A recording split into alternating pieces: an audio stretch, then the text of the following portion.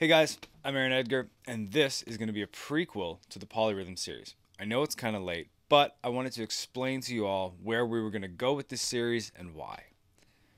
More often than not, people come to me and their idea of polyrhythms are backwards. So for example, they'd be perceiving 4 over 5 as 5 over 4 and vice versa. Now, to dive into this a little further, let's talk about the easiest way to figure out a polyrhythm in its most basic form. So, for this demonstration, let's talk about 5 over 4. Now, the wording is important. We're going to cram 5 equally spaced notes over top of 4 equally spaced notes that either have to be our pulse or be in closest relation to our pulse within those two numbers.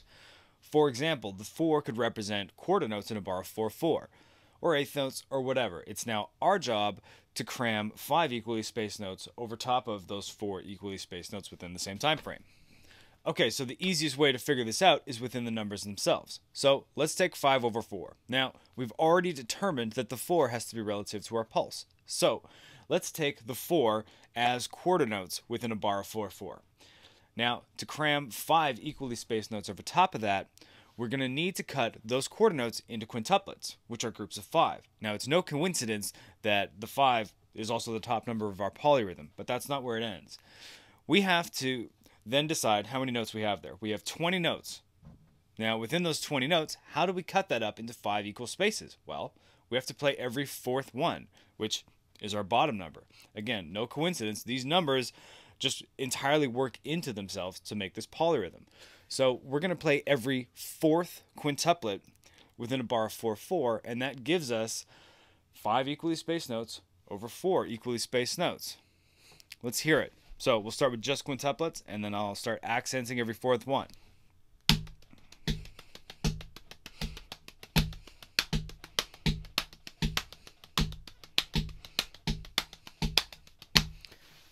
So let's try it again, just to make sure you understand.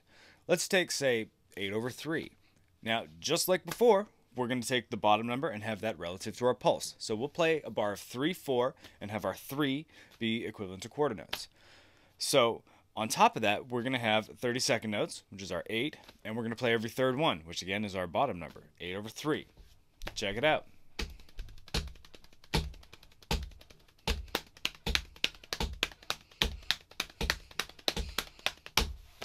Eight equally spaced notes over 3 equally spaced notes. There you have it. So I decided before I did this series that I was going to make a graph.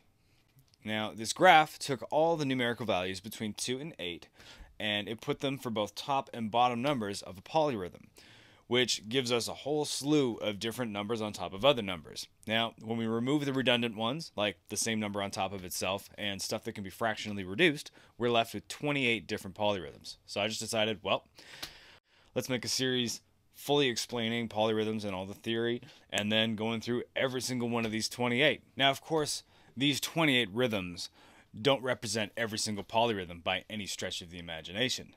This is just a chunk of the more basic ones that I wanted to cover for all you guys. I figured by the time any of you have gone through at least some of these videos, you're going to have a pretty strong grasp of how polyrhythms work, how to figure them out, and how to incorporate them into your own playing. So that's what you can be looking forward to within this series. The first video covers theory and how those polyrhythms that always get confused, like 2 over 3 and 3 over 2, and how they're different. It goes through all that kind of stuff. And all the following videos are going to take some of these 28 polyrhythms that we're going to cover, and it's just going to go through every single one based on subdivision in their most basic form. I hope you guys can enjoy and get some use out of this series. I'm Edgar. Subscribe, because there's a whole lot more coming. Bye.